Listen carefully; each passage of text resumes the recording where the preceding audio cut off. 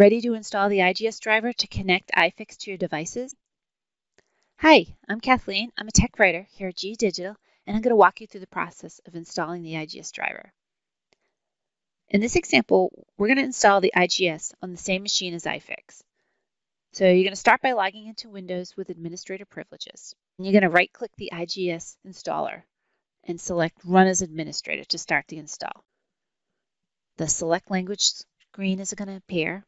So you're going to just leave the default and click OK. If a message appears requiring prerequisites, just click Yes to install them, and then click OK, and then restart the computer. And after a few moments, the welcome screen appears. So you're going to click Next, click Accept, and then Next again. And then you're going to leave the defaults here, and then click Next to proceed.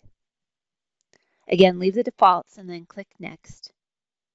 And when the shortcut screen appears, just leave the defaults and click Next. For the iFIX information screen, IGS should auto-detect the already installed iFIX instance. So just leave the default node name of Fix and click Next. Select the drop-down next to the Communication Drivers folder right here. In this example, we're just going to select Entire feature will be installed on local hard drive option to make sure everything gets installed.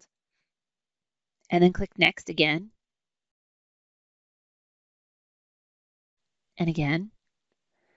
And when the User Manager credential screen appears, you're just going to skip setting a password at this time.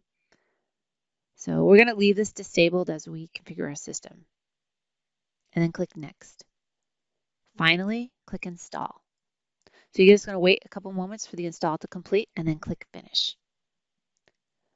Your installation is now complete. The next step is to add your IGS driver to iFIX. See the next video in this series for details. Thank you for watching.